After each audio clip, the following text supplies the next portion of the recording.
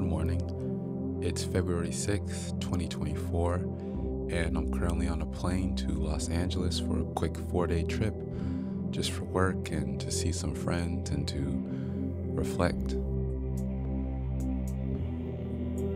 My relationship with LA, I always say, is a love-hate relationship. I moved here when I was 18 and I moved back home when I was 22. So the time I did live here was BC, before Christ.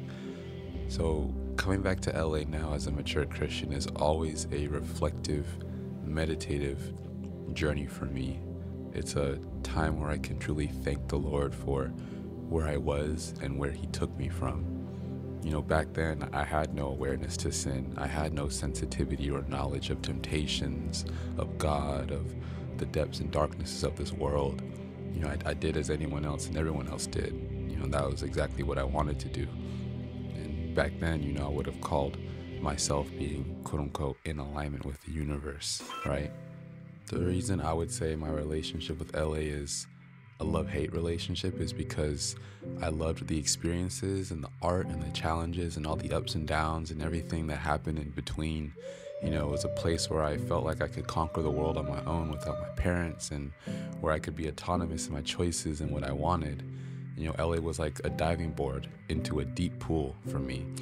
And I dived headfirst into a life full of traveling and doing all this creative stuff. But me diving into that deep pool, I didn't have the life vest of God. I didn't have the life vest of the knowledge of Christ. And so I dived not knowing how to swim. And for those 4 or 5 years I was in LA, I was practically drowning.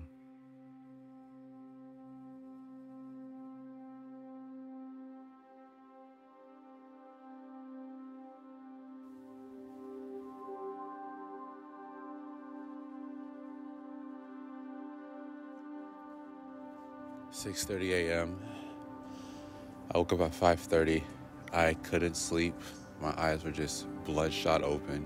I decided to just take a little morning walk in the brisk, cool air. God woke me up to always spend time with Him, to take a morning walk with Him. There's nothing like taking a morning walk with Jesus. Him on your heart, you guys just talking. It truly is a relationship, and it truly is a walk. And I show this walk by literally sometimes just taking a walk with Jesus. We'll just come down and we'll just pray like this. Jesus, you're so good. And you're so kind to me. And you're so thoughtful. And your thoughts towards me are precious. There's no animosity that you ever have towards me. You love me because I'm in you, and you made me perfect by your blood. Thank you for protecting me. Thank you for changing me. Thank you for using me for your work.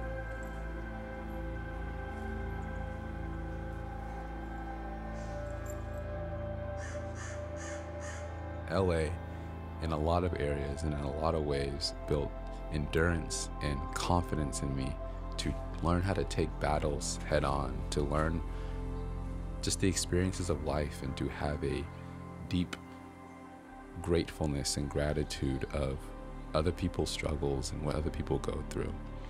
It taught me so many things about life and people, relationships that can only be learned through experience. I was exposed to an entirely different way of life compared to what I was raised in.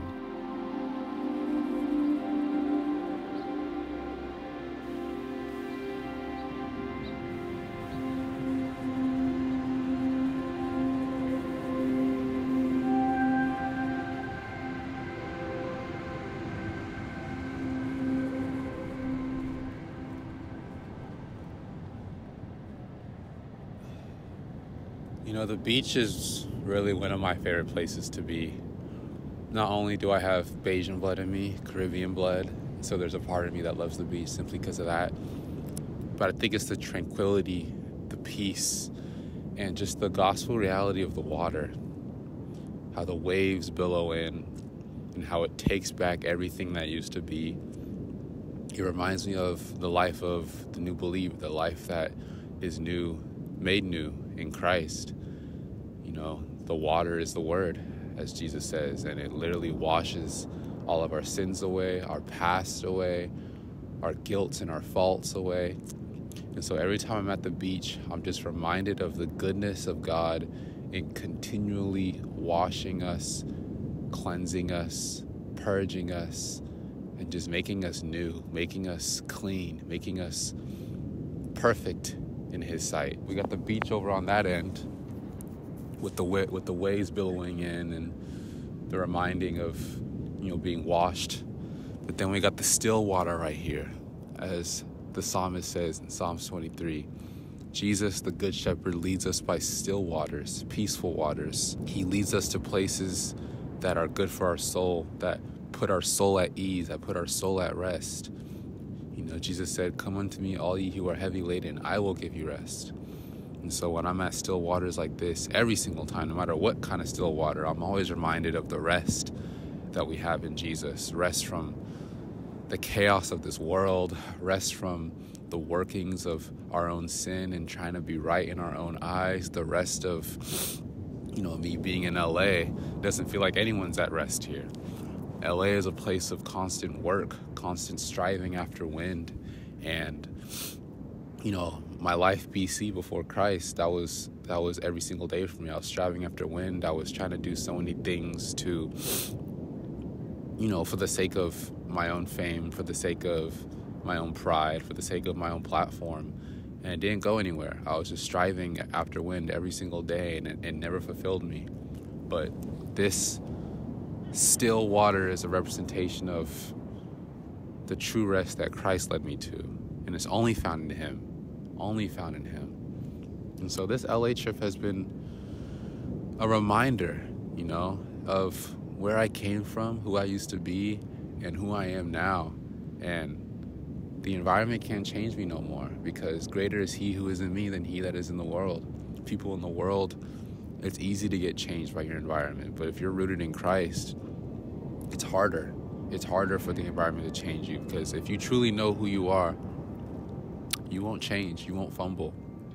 If you know who you are in Christ, and if you know the glories of Christ, the person of Christ, the majesty of Christ, no one else compares. Nothing else compares.